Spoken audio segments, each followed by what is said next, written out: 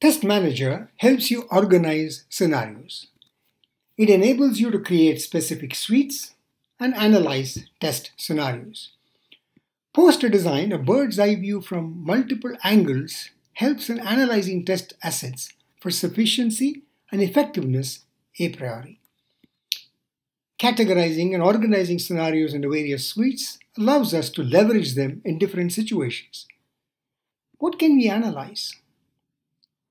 Well, first, do we have a good mix of lower and higher order entities? Number two, are scenarios distributed well across the various entity types? Number three, are there scenarios for all test types per our scope?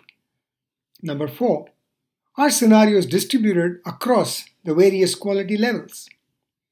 Number five, do scenarios cover all the persona usage? And lastly, number six, what kind of suites do we have and how heavy is each one? Now let's take a look at creating test suites, grouping scenarios into suites to meet specific objectives like basic sanity or standard regression or compatibility and so on. So what are some useful tips for managing the tests? 1. Ensure a good distribution of scenarios across all levels and test types. Number 2.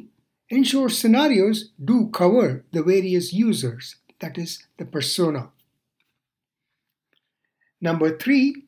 Create suites to meet a specific business objective. And this is how a test manager screen looks like.